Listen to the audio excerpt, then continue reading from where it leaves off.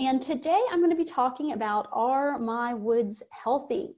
So assessing the health of your woodland, and through that talking a little bit about what is woodland health, what are some of the things that can hurt the health of your trees, and what can you be doing to improve their health. My name is Ellen Crocker. I'm a forest health extension specialist and faculty at the University of Kentucky in the Department of Forestry and Natural Resources, and I specialize in forest health.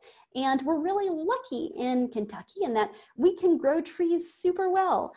We've got fantastic diversity, great environment for growing trees, but we also have numerous threats.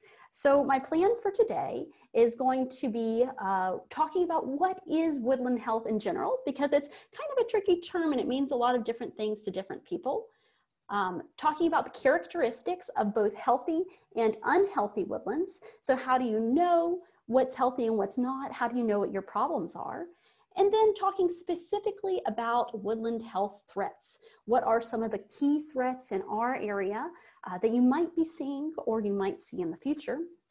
What are some resources for you to build on that into some management for the future if you're interested? And then I want to mention the Healthy Woods app, which is a new app that myself and some colleagues developed exactly for you all to walk you through assessing the health of your woods, what's going wrong, what's going well, identifying those things, and connecting you to resources to facilitate your management in the future. I also want to mention before we go forward that today I'm going to be talking mostly about woodlands, and woodlands come in lots of different shapes and forms. I'm going to use woodland and forest pretty interchangeably. And there are urban forests, of course, and urban woodlands. Most of this is going to apply more in the natural setting and naturally regenerating hardwood woodland. But some principles will certainly apply in the urban setting. And then if you're really interested in urban tree health issues, immediately following this webinar at 12, Megan Bueland will present another on common problems of landscape trees, which should also be fantastic. So just to kind of set the stage and give some context for that. So what is woodland health? People define it really differently. And I think that's important to emphasize because there's no one size fits all definition. A lot of times, many different definitions of woodland health, one of the activities I do with my students is to print out a long sheet of different definitions of forest health, which I think surprises them because it shows that there's not one consistent definition for what equals a healthy woodland. And that's because it depends. It depends on where you are. It depends on the type of woodland you have, the trees that are there, maybe its age, because health is going to look really different if you're talking about something that's all small trees and shrubs, kind of early successional that's just establishing, versus if we're talking about mature established trees. It's also going to look really different depending on your goals. So thinking about your objectives and your goals is really important in woodland management. Are you trying to maximize for timber production and that's what you really care about? If so, you know, things are going to look a little different than if you really want wildlife and you want to maximize for wildlife, or maybe you just want to build the most vigorous, vibrant woodland forest that will transition into an old growth forest in the future and be there for your legacy and recreation and enjoyment into the future. So all of those kind of factor in to how do we define woodland health. So two different people might have different definitions. They might have different recommendations. And what really matters is what are your objectives and what do you want? So that being said, there are some kind of general things that can tell you, okay, you might have a problem here, signs of both healthy and unhealthy woodlands. So what are some characteristics of healthy woodlands? Things like good stand structure in our area, because we have naturally regenerating forests. There are going to be lots of different age groups, different classes, different trees, different species, and you want to have that diversity of stand structure. You want to have great regeneration potential. So that means that these trees are naturally growing. New seedlings are naturally growing. When large trees die, as they do, you know, trees have a life expectancy just like humans do, when those trees die, there's new trees that can take their place. And it's a sustainable process that doesn't require someone going in and planting. There are seeds in the woods. There's a seed bank that can have that regeneration potential for new trees. That you have healthy canopies and trees. This might be the most obvious, and especially if you're thinking about that urban context that's much more managed. Are your trees healthy? Do they have big full canopies, or is there a lot of dieback? Are there clear issues?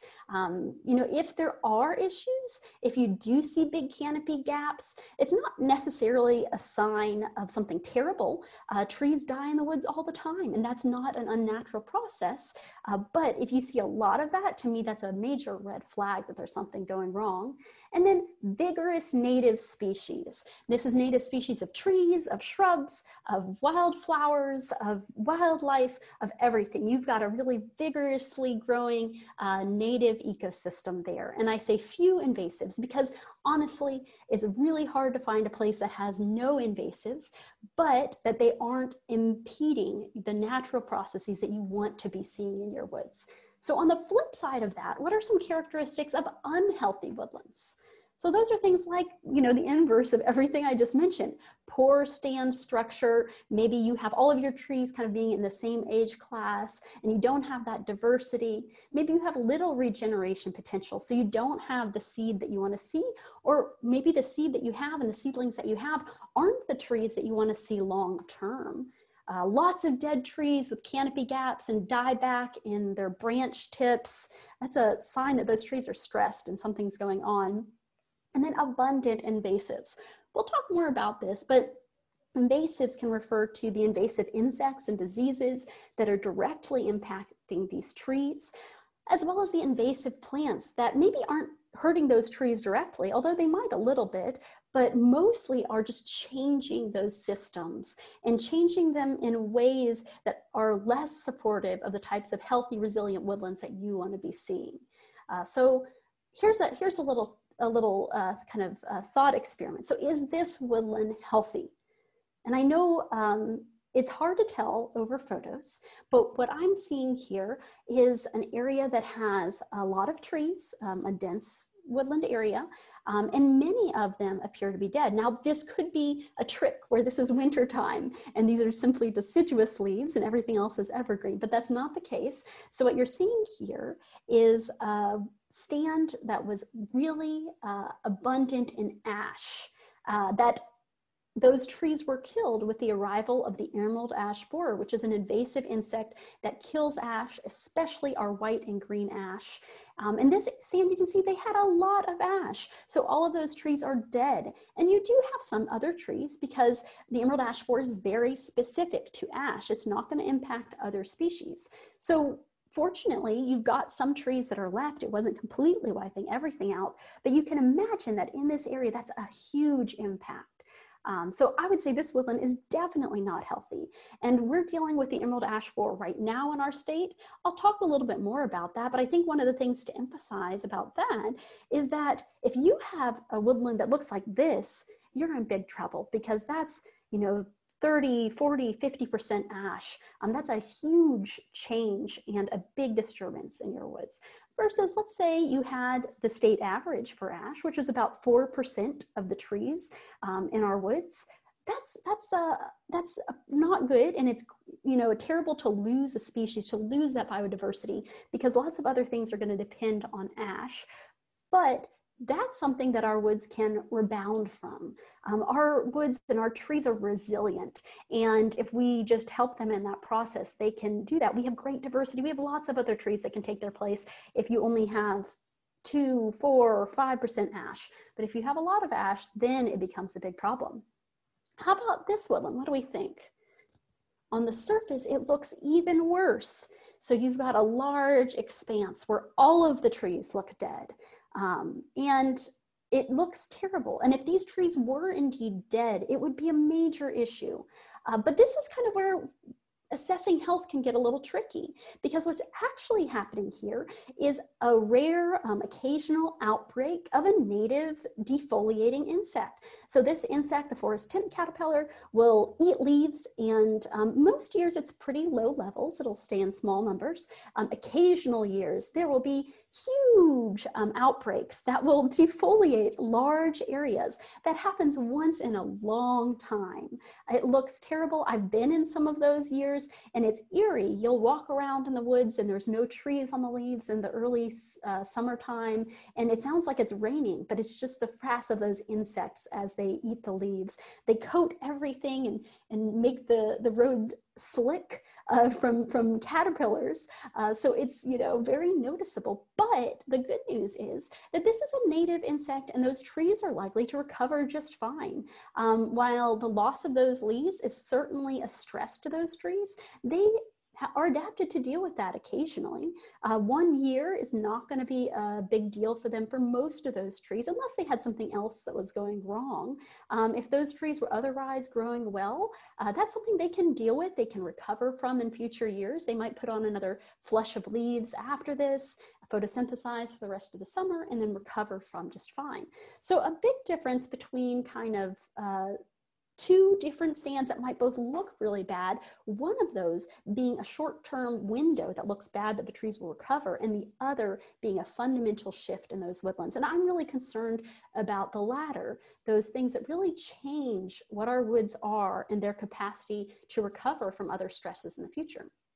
So another point that I wanted to make is this one right here. So here's an area, and you can see a snag, a single dead tree. Is that a sign of a woodland health problem? Well, if you had a lot of dead trees, to me, it tells me something. Right now, we're seeing a lot of dead trees in areas that were hit by the emerald ash borer. But it's totally normal to have a dead tree here or there in the woods. Not only is it normal because trees age and they die, and then other trees take their place. So it's an important part of those systems. It's an important part of those systems in maintaining diversity, and it's very essential for wildlife. So let's say you're one of those woodland owners who's trying to maximize for wildlife. You probably are okay with having a few more of these snags in your woods than you would be if you wanted to maximize for timber production, because those are great places for wildlife. So just a few dead trees, a dead tree here or there does not mean you have a problem. It means that you have a naturally regenerating forest where these processes happen, and you can't really avoid that. But what you want is you want to keep it at a level that's kind of below baseline. That's natural, but you don't want to see things becoming out of control or unusually high mortality there. So there are different health considerations for different stands and different goals, which is one of the things I want to emphasize today. But I also want to mention some of those different types of stands. So we mentioned some different goals, but let's talk different areas. So first I'm going to talk about saw timber. So I'm going to use some of these terms that may or may not be familiar, but saw timber specifically refers to stands that are dominated by large trees, trunks that are over 12 inches in diameter, and those are mixed in with smaller trees as well. So one of the questions that people frequently have is, I've got small trees in there too. Does that mean I don't have a saw timber stand? And that's no. While saw timber typically refers to the use of those woodlands for timber, it also refers to kind of their successional state. So in this type of stand, you've got those big dominant mature trees with lots of other age groups and shrubs and wildflowers and other species mixed in. So if we're talking about a stand that looks like that, health and the composition of those dominant trees is key, right? They're the ones that are the dominant trees in that environment. So whether they're doing well or not is very important to the health of your woodland overall.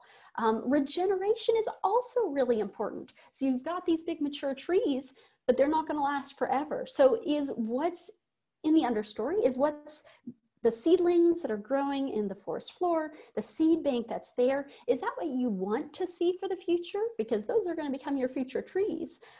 Or is there a mismatch there? Are you seeing invasives that you don't want in that layer? Are you seeing, maybe you really want to have a lot of oak species, whether it's for timber or for wildlife or for climate resilience, and you're seeing a whole bunch of red maple. Is there some mismatch between what you want and what will be good for the health of your woods long-term and what's happening naturally. And then kind of planning for future harvests and other disturbances, because this is the size that people typically harvest. And if you know that's in the future for you, that's a major disturbance, right? So you want to set everything up so that post-harvest, your woods can recover as fast as possible, that you're going to get your small seeds or your small trees, your seedlings growing up into the dominant trees that you want to see. And you're not going to get a bunch of invasives taking their place instead. And that applies for harvests, but it also applies for major disturbances. So things like the emerald ash borer. If you know the emerald ash borer is moving in, that's going to take out a lot of your large trees if you have a lot of ash. So prepare for that. Then you don't have to play catch up afterwards. Go in and get rid of those invasive plants that are there so they don't take over and prevent your native species from being able to do what they naturally want to do. So that's kind of one example with a stand that has these dominant large trees. Let me give you some others, because not all woods look like that, and that's not a sign that there's a problem. It's just a sign that they're at different stages. So let's talk about this other class called pole timber. That's when you have mostly medium trees with trunks that are between 3 and 12 inches in diameter. You'll see this a lot if a stand is recovering from a major disturbance. So let's say it was harvested, or let's say there was a reforestation where people planted a lot of trees, and this is kind of down the road from there. A lot of those trees are maybe going to be in the same size class. They're going to be pole size. That's the pole timber name. And they might be really dense. So this is the stage at which they're competing with each other to determine which of those trees is going to become the dominant trees in that forest going forward. So that's really important, because this is the stage at which you want to determine if you've got, or if you're seeing things like trees that won't thrive in that site becoming dominant. You want to eliminate that. You want to support those trees that are going to be a great woodland for you in the future. So which trees are winning and are the trees that you want winning? Do they have what they need? So if you've got a lot of invasive species in there that are blocking the trees, the beautiful native trees that you want to see growing into canopy trees, this is a key phase to get rid of those and make sure that the trees that you want have access to light, and not a whole bunch of tree of heaven or calorie pear species that are non-native to our area, don't provide much in the way of wildlife and certainly not timber, but also are not going to be the long-lived species that you want in your woods. So this is a key window for what's called timber stand improvement, which would be doing different practices that would promote the trees that you want to see becoming those dominant forest trees, and discourage those that you don't think are good fits. So one more example, let's talk about a recently harvested stand. So this can look radically different depending on how those harvests were done. So tends to be mostly small trees with trunks that are less than 3 inches in diameter, but this can vary widely, because maybe we're talking about a selective harvest or a high grading operation where only some of the big trees were taken while others were left. So you might still have some big trees there, and you might not have as high access to light. Or it could have been something where you have really high access to light and pretty much everything was taken. Those can look very different. And I'm using the example of harvest, but this could also apply for a range of different disturbance events that are going to take out a lot of the dominant trees and leave you with those small trees with small trunks, as well as a lot of shrubby stuff. So this stage tends to be messy. There's a lot of shrubby growth and understory at this point. And I think what's key in this window, if I think about what's healthy, what do we want to see in our woods? Our woods are naturally regenerating. Nobody has to plant seeds to make it happen. At least that's ideally the case. That's what happens in nature. So do you have that regeneration? Do you have the seeds that you want? Do you have the seed bank? Do you have advanced regeneration? So seedlings and small trees that are already there in the understory, just waiting for the opportunity, the light window to take off and shoot kind of up. Is that there, or is this something you're going to need to address? Maybe supplement with some planting of things. Are there things that are preventing that regeneration? In many areas, invasive plants is the top of my list. If you've got a super dense layer of bush honeysuckle, you're not going to see the regeneration you want. You're not going to see those regenerating seedlings and small trees because they can't get through that dense shaded area. In other areas, deer browse can be a major issue. So if you've got a huge deer population, they can actually browse so much that you don't get those trees growing from seedling into larger tree because they're eating it all. So that's another thing that really depends on where you're located. So another question I have, if this is the type of woods that you had, was what about the large trees that are left? Are they kind of the shining examples of the trees that you hope your woods will be filled with in the future? Or are they trees that maybe they were left because they're not great? They're not great species, either in terms of a good fit for that site, they didn't grow well, and that's what's creating the entire seed for your future forest there. Are the large trees that were left, are they in good condition? Are they really dinged up from machinery or different things if you had a harvest? What's the condition of those large trees and what's their future? It can be great if those trees are a source of seed for your woods into the future, but sometimes that's not the case. So thinking about that and what you need to do to match what you want with what you have. So let's talk about a few major woodland health threats. So I gave you some scenarios of what does healthy look like, and then what are health considerations for different types of stands. But we have in our state some major health threats right now that just across the board are impacting our trees and our woods. This could be true if you're in an urban area, if you're in a rural area, and there is some species specificity there, so it might not impact you personally unless you have the species that are impacted, but it's certainly changing our woodlands and our forests. So I put at the top of my list for our area invasive insects and diseases. We have many and several that are just really killing our trees. The pictures that I've shown here are of emerald ash borer and hemlock woolly adelgid, invasive insects that are killing ash and hemlock respectively. So a major issue because they're taking out healthy trees, not just those that have some other pre-existing condition, they're stressed.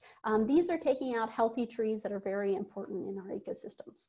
Invasive plants is another one, and I'll talk more about each of these and some examples of them. But why are invasive plants a problem? It's because they are taking the place of native plants that you want to see.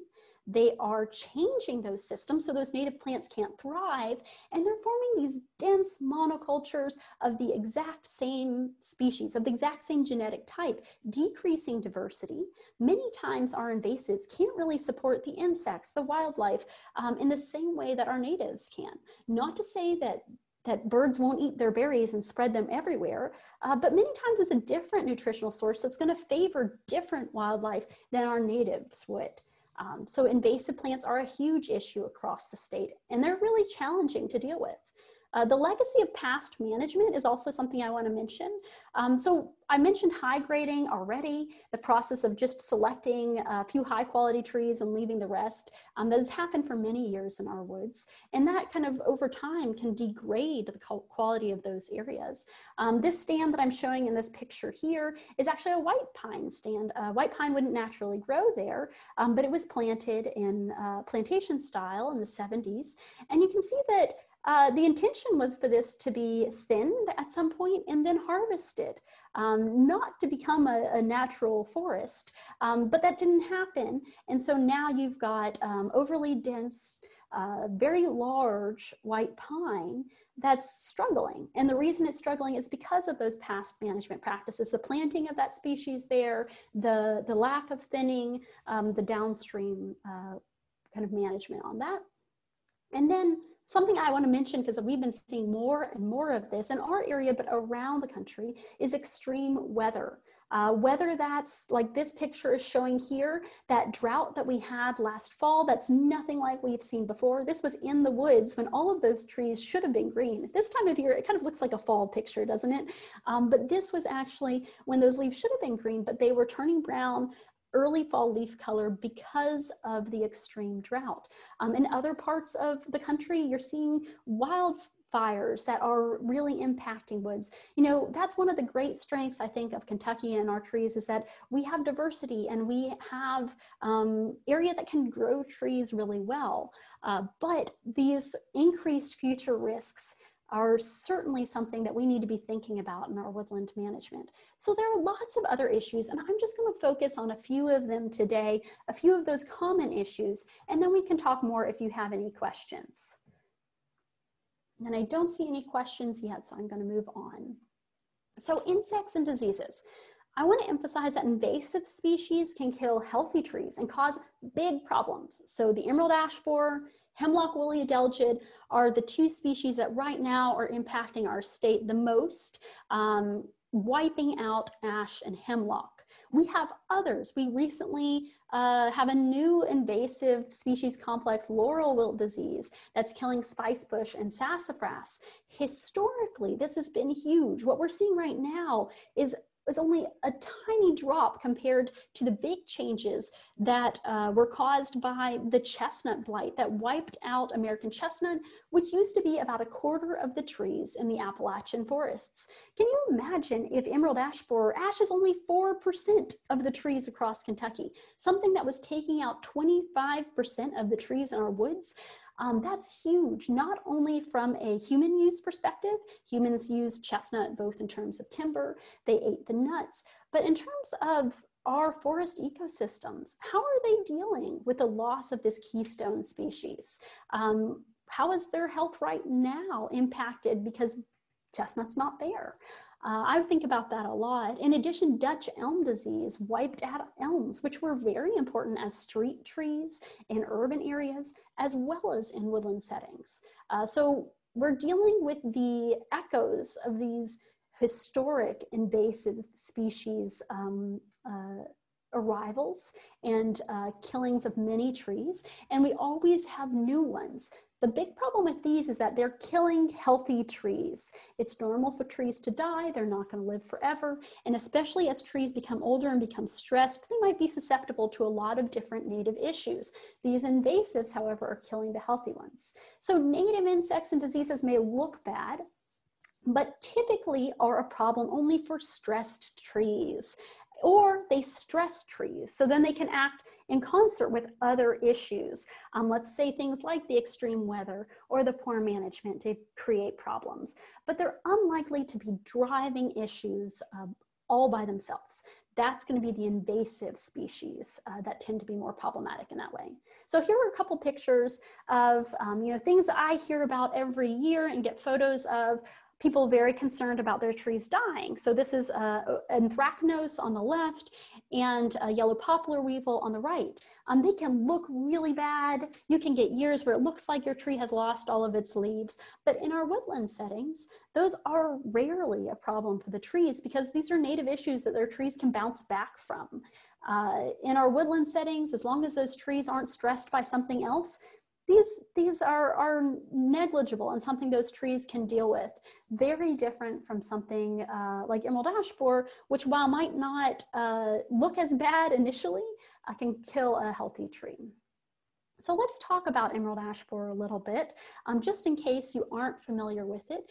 Here's a photo of the beetle. It's actually only about that big, and it would be pretty. It's a metallic green color, except for that it kills our ash trees. And this is the adult, and what it does is that it lays its eggs on the bark and in crevices in the bark of trees. Those hatch, and the larvae are actually what kills the tree. So they tunnel extensively just under the bark in that vascular system of the tree. The vascular system of the tree is the part that's doing everything. It's moving around nutrients from the roots. It's moving around sugars from the leaves as they photosynthesize and water in the tree.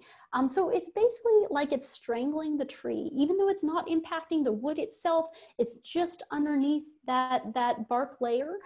Its tunneling is so extensive that it, in effect, will strangle the tree and kill it that way. So you might never see the adult, you might never see these larvae because they're underneath the bark, but what you will see are dead ash trees. So signs of the emerald ash borer infestation being the dead branches, thinning crown, D-shaped exit holes. Now, in the serpentine tunneling, now these are things that are made by the insect. The D-shaped exit holes, when the larvae pupate and become adults, they chew their way out of the tree in that D shape.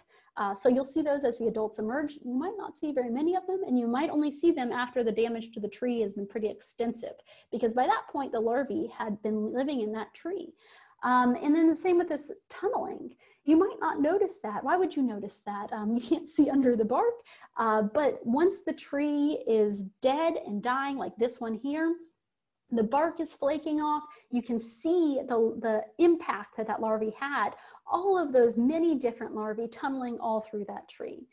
So right now in our area, we've got a lot of dead trees. So what we see are trees snapping in half, bark that's been flaked off as woodpeckers and other wildlife try to get to those larvae, trees that are dropping branches left and right. Those are kind of the symptoms that we would see in our area, but the emerald ash borer is still moving through the state. So this is the most recent map that Kentucky Division of Forestry has put together. They are the ones who deal with reports of new counties for our state. So if someone reports, oh, I have ash trees declining in Muhlenberg County, they will send someone to go investigate and see, is that a new emerald ash borer arrival? And if so, add it to the map. So here we are in the central Kentucky area. It's been here for quite some time. So our ash trees are dead and declining for our larger ash trees.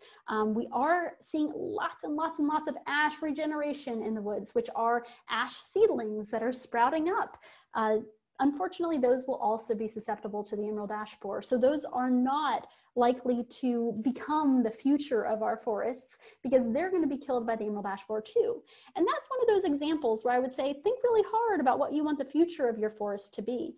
But this is, I wanted to put this out here because I think it's, a lot of people will think, oh, emerald ash borer has been here for a while. And it has in some areas, but it's a new arrival to much of the state. And if you're bringing firewood out here to go camping or something like that, you could accidentally move the emerald ash borer faster than it's going to move already. It's only a matter of time before it moves across the entire state. We don't want to move it or any other invasive insect or disease any faster than that's going to happen. The more time we buy ourselves in dealing with that, the better. So I see we got a question from Hannah. Let's see, do any other insects exhibit the same type of tunneling under the bark? Or if we see that, does it definitely mean it was emerald ash borer? There are other insects that do that. However, if you have an ash tree and you're seeing that, if you're seeing that, chances are that tree is already very advanced in its decline. It's one of the many signs on ash that I would say point to emerald ash borer. Other things to look for would be the D-shaped exit holes, decline in the canopy, decline of the tree. And I would also say that if you have an ash tree and you're not treating it with an insecticide and it is a white or a green ash, it will very, very, very likely be killed by the emerald ash borer. They've been looking for trees that have some genetic resistance to the emerald ash borer in other states, and maybe in all of the states. And you know, emerald ash borer was first introduced in Michigan in 2002, or that's when it was first detected. In those states kind of to our north and west, they found a handful of trees that have resisted the emerald ash borer, that have survived. So I would say that pretty much all of the ash trees, maybe we'll get lucky and there will be a few individuals that have some genetic resistance to the emerald ash borer, and that will be the future of our woods. And I'm working with Kentucky Division of Forestry right now to kind of find those trees and put them in the nursery and hopefully get them back out on the landscape. But the vast majority of ash, if you have an ash and it's got decline symptoms and you live in one of these green counties, you probably have emerald ash borer and your trees will probably die in the near future. Okay, so what most people are asking is, all right, emerald ash borer came in, now I've got dead trees, now what? Or maybe my trees have just started to die, and what does that mean? So here's a map of how much ash was in the woods in Kentucky before all of this started.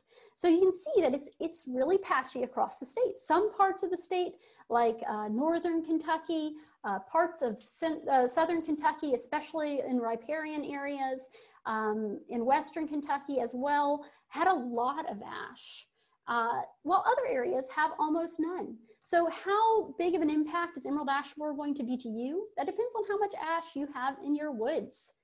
And what you need to do about that is also going to be related, because if you didn't have much ash in your woods, that's great. Then you don't have to deal with this too much, because you might lose a tree or two, but it's not going to fundamentally change your woods. The other question I would have is, how far along is the damage by emerald ash borer?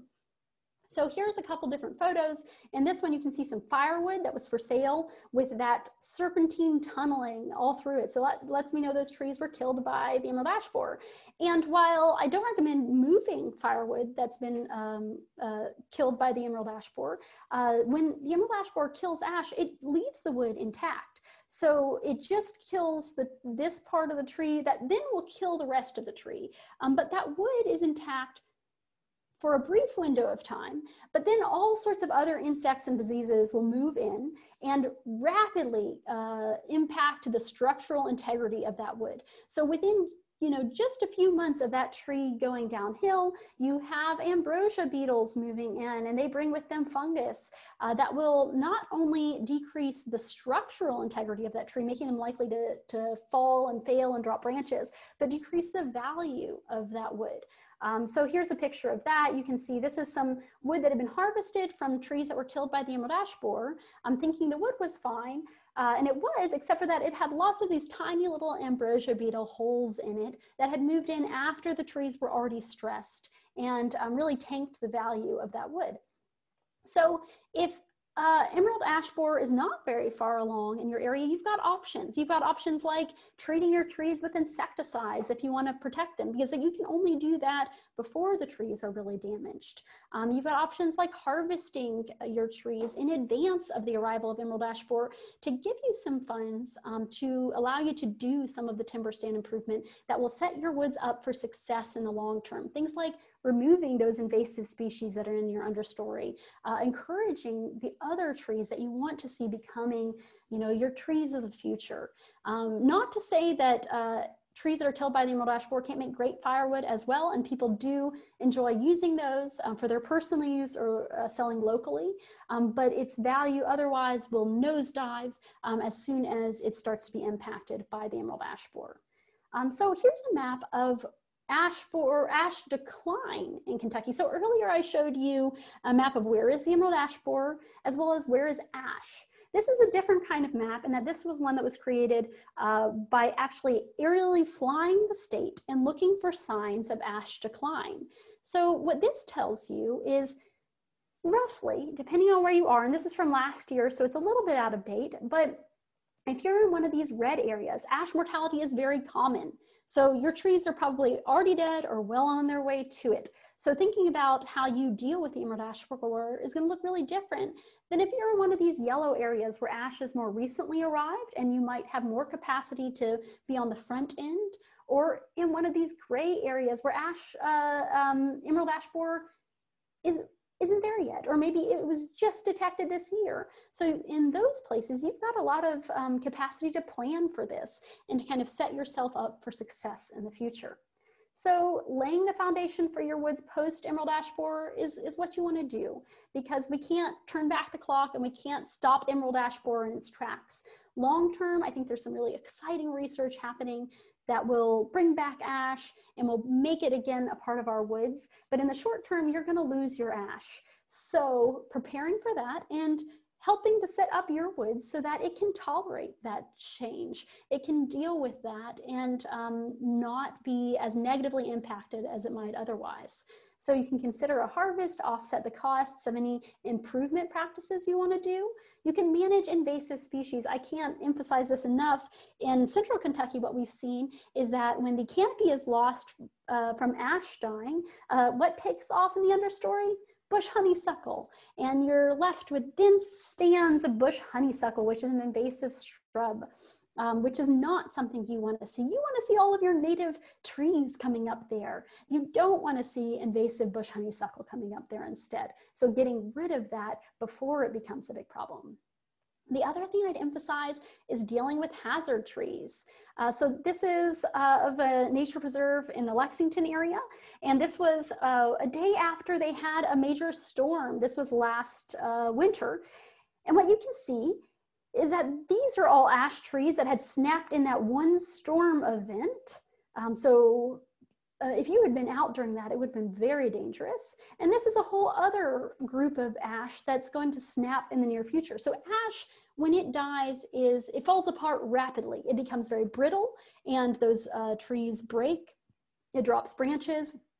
On the one hand, that means that probably in a few years, we're not going to have a whole bunch of standing dead trees. On the other hand, what it means is that these very hazardous conditions in your woods, if you've got a lot of dead ash, especially for the near future. You want to be very cautious of that, and you might need to deal with a professional if you've got a whole bunch of standing dead ash, because it's dangerous to take that down and it's dangerous to walk around in it. So consider managing your trees before they start falling apart if you're going to spend a lot of time there and it's a risk to you or your property. If not, those trees can fall and they'll become great houses for wildlife, great banquets for fungi and other things, but they are a risk. After they start to fall apart, they're of very low value, but those snags do have value for wildlife. But be aware of them, especially when it's windy, and call a professional, a forester, to help you deal with them. So another invasive that I want to move on to is hemlock woolly adelgid. I'm just going to touch on this briefly because it has a more localized scope. It impacts hemlock, which is really a problem in a lot of the very important ecologically river and creek riparian areas in the eastern part of our state. So here are some trees that have been killed by the hemlock woolly adelgid. And here you can see how that would look in the summertime. It doesn't always look like this. So this is only going to be kind of an ephemeral way of seeing the hemlock woolly adelgid. And the rest of the year, it's not going to be as apparent, but it will kill trees. The way it's killing trees is those adelgids, the insects, are sucking the sap out of the tree. And when they're doing that, they also inject a toxin that not only are they draining the tree of resources, but that toxin will dry up the needles and cause dieback of those tips. And it's not something that's going to kill a tree in 1 year or 2 years or 3 years, but over several years, it certainly can. And the big problem with hemlock woolly adelgid is that those hemlocks grow in really sensitive areas, areas where there's amphibians there and those creeks and streams.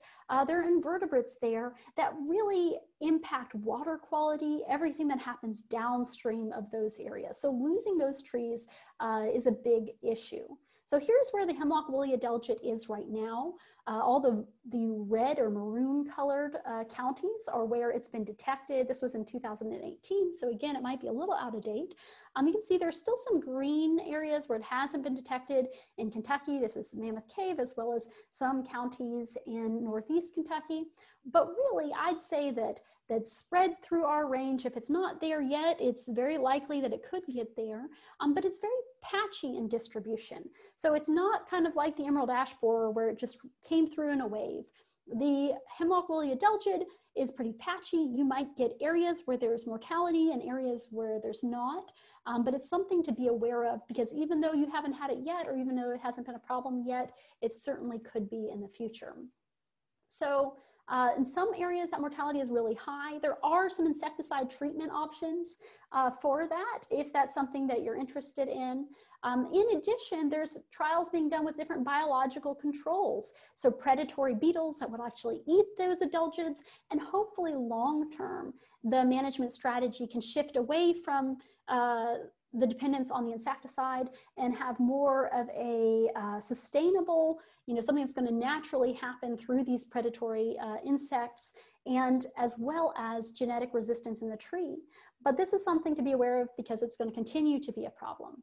Now, I just want to mention invasive plants because we don't have a lot of time left, and there's so many different invasive plants that we could discuss.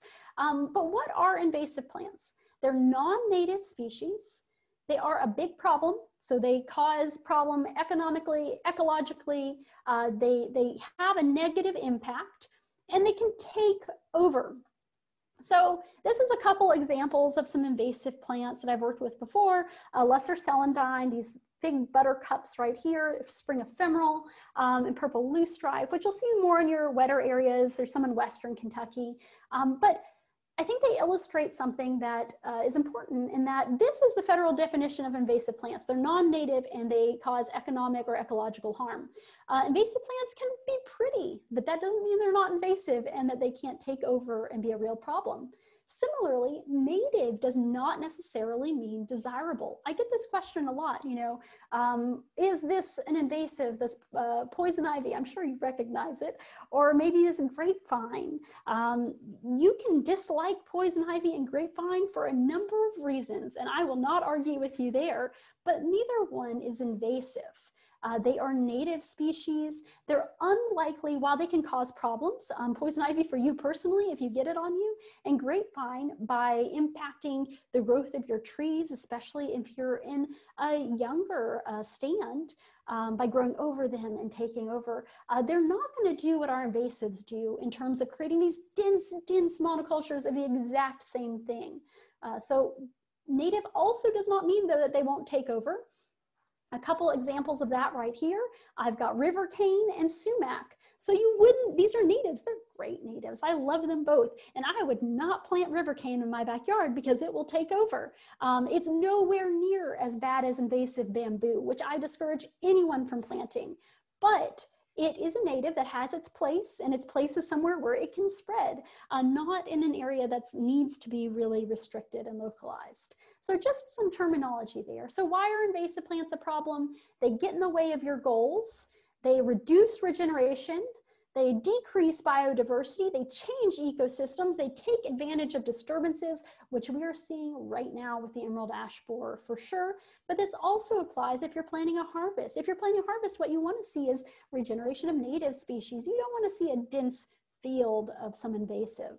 And this is another photo I included because vinca is commonly used in ornamental settings and landscape settings. And that's where a lot of these invasives get their start. Others were introduced because someone had the bright idea of bringing them in and they'd control erosion or something like that. And years later, we discovered that they could do that. They grew really well, but they also took over. So sadly, we're getting more and more invasive plants. They arrive whether accidentally or intentionally in the ornamental industry. And it's really hard to know ahead of time what's going to become an invasive. But now that we know, and there are many that we know become invasive, I'd encourage you not to plant them, plant native alternatives instead, and then try to eradicate them from your woods. So there are many characteristics of invasive plants, whether you're talking about high reproduction, fast dispersal, fast growing, tolerant of a range of habitat, or few natural predators to change their environment to their benefit. Basically, these invasive plants thrive. They thrive, they establish rapidly, they reproduce prolifically, and those all let them take over and dominate, whereas their native competitors might be less successful. So they come in all different shapes, sizes, and forms. I'm just going to run through a few of those. You have invasive trees that are problems because they directly compete with the native species you want to see, right? Tree of heaven, princess tree or paulownia, mimosa. I'm seeing a lot more of that lately, and I see people plant it in their yards, and I want to say, no, mimosa is not a good yard tree. It's messy and it's not long-lived, but it will also take over. And the same with Bradford or Callery pear. I strongly discourage people from planting that. You'll regret it in terms of a tree that's not a good tree for you, but also it will take over. You have invasive shrubs like multiflora rose, autumn olive, bush honeysuckle, privet, and those will form those dense stands in your understory, prevent other species from establishing. You've got vines like kudzu, winter creeper, Japanese honeysuckle, and you've got grasses and herbaceous species like miscanthus or Chinese silvergrass, Japanese stiltgrass or microstegium, and there are always new invasive plants to be on the lookout. These are a couple that I put in, especially for the northern Kentucky or central Kentucky area. Japanese chafflower, which really takes over in those riparian areas that can then move into your woods. And then lesser celandine, which is a spring ephemeral, a buttercup that comes and is gone, but it takes up area that could be your native wildflowers and other things that you want to see, not this invasive. So Are invasive plants a problem in your woods? I'd say get to know the most common invasives in your area. That'll tell you whether or not you can go scout your woods and see, do you have those? Do you have other things that are really dominant, that are kind of taking over? What are your goals? And how are invasive plants getting in the way of those? Maybe you have a ton of bush honeysuckle in your woodland, and maybe you've got a lot of big dominant trees. It might be a problem for a number of reasons. Taking the place of the native shrubs and wildflowers that you want to see from a wildlife perspective, but it's not going to really hurt those tall trees. It might a little bit, but it's not going to fundamentally change those. Versus, let's say you've got a early successional stage woodland. You've got a recently harvested area, or an area that's just growing up from a reforestation event. Then your bush honeysuckle can be a huge issue. And so you need to think about that. What are those invasives doing? What are they getting in the way of? And how can you stop that? Because you might not be able to get rid of them forever, but you can certainly help your woods. You can make a big impact. And I'd encourage you to say, just because they're not invasive in your garden doesn't mean they can't still be invasive in natural areas. So think about these invasives when you're doing your landscaping, when you're purchasing plants. Encourage people to value those native species that not only look great and thrive in our gardens, but also support the insects and the wildlife that need them. So what can you do about invasive plants? Prevent their arrival is number one. If you can do that, then you're doing well, because you've set yourself up for success in the future. It's way easier to prevent them from getting there, or maybe if they have gotten there, get them before they've spread too much. Because if you can remove a bush here, a bush there, maybe I see a comment about stilt grass, a little bit of stilt grass before it spreads everywhere, you're in luck. Once you've got a ton of stilt grass, wow, that's tough. Then we're talking about containing and mitigating and hopefully eventually removing it locally. We're never going to get rid of it across the state though, so it's going to continue to come back. And there's a lot that you can do with these different invasives. And instead of giving particular advice on management of individual invasive plants right now, because there are lots of different options and it's always case dependent, I'm going to steer you to some resources. So here are some useful resources that I highly recommend. They're all free and they're from the Forest Service. There's different books on management of invasive plants in southern forests, how to identify invasive plants in our forests, and then what are the natives that you might confuse them with, and how do you distinguish that? And I've put them all in a Dropbox folder or a Google Drive folder that you can access. Here's the link, or you can just take a photo of that QR code and it'll take you right to that box if you're interested in that. Or you can just Google a management guide for invasive plants in southern forests and you'll find these resources for free. So there's also great expertise to help you in invasive plant councils and non-native or native plant societies. Lots of really passionate, really knowledgeable folks who can get you started in the right direction. So with that, I'm going to wrap up and just encourage you, if you've got woodland health questions, number one, reach out to your county extension agent. They are phenomenal resources, and every single county in the state of Kentucky has extension agents who can help you with your questions and connect you to resources. There's extension specialists like myself, Billy Thomas, who specializes in woodland owners, Jonathan Larson, who specializes in entomology, who can also assist if you've got really focused issues, and particularly working with you and your county agent if needed on a tricky problem. There's also the Kentucky Division of Forestry. Not only do they have service foresters who will come out, walk your woods with you, and whatever it is you want to do, whatever your goals are, get you geared up for success. They have a forest health specialist, Alexander Blevins, who goes out, and if you think you have emerald ash borer in a new county that's not been detected before, she'll go out and look at your trees with you and try to determine what's going on there. I also want to recommend consulting foresters who are paid professionals that you can hire to come with you to your woods and make a plan for you that's going to meet all of your objectives and goals, whatever those are, as well as technical service providers. Maybe you've got a lot of bush honeysuckle in your woods and you know you can't get it out, but you could hire somebody that would work to remove that bush honeysuckle. And then I just want to mention, if you're not already familiar with the cost share funding opportunities that are available through NRCS, talk with your county agent or talk with your local NRCS office about that to see if that might be something that you qualify for. And then before I leave, I just want to mention the Healthy Woods app. If you're interested in all of this and want to learn more about the health issues in your woodland, you want to identify problems and connect to professionals for next steps in your management, check it out. I'm going to send you to the webpage for that. Let's see, right here, healthywoods.app.org, and you can assess the health of your woods. You can kind of share your reports with professionals for next steps in your management, and you can keep track of those for your own use, for your own records going forward in the future. So with that, I just want to see if anyone has any other questions.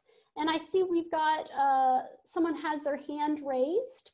If you have a question, feel free to chat it in the chat box or in the question section. And with that question on stiltgrass is tricky. And if you want to email me, we could try to brainstorm some solutions. I definitely recommend checking out some of those resources I mentioned and seeing if any of those kind of fit what you're talking about. And if not, we can work together on something, a plan of action. Any other questions?